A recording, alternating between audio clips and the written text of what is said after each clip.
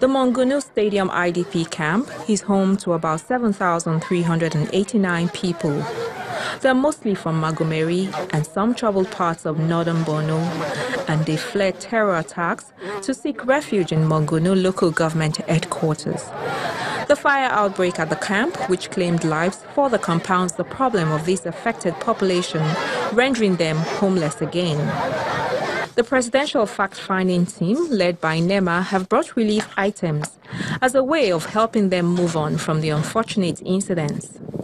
The fire, which occurred in the Mongunu Stadium IDP camp, reportedly started from a makeshift shelter where a woman was cooking. What we need to do more is enlightenment. We need to enlighten more the people. We need to ensure that the camp managers or administrators make sure that fires or cooking items are not placed near the tents and things like that. We may have to create, maybe beside where they live, some few meters away, where they can be cooking rather than cooking beside their distance. So these are some of the things we'll take up.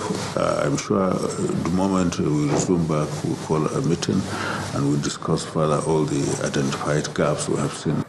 NEMA says the relief materials distributed would help to restore the temporary shelters used by the IDPs and provide them succor.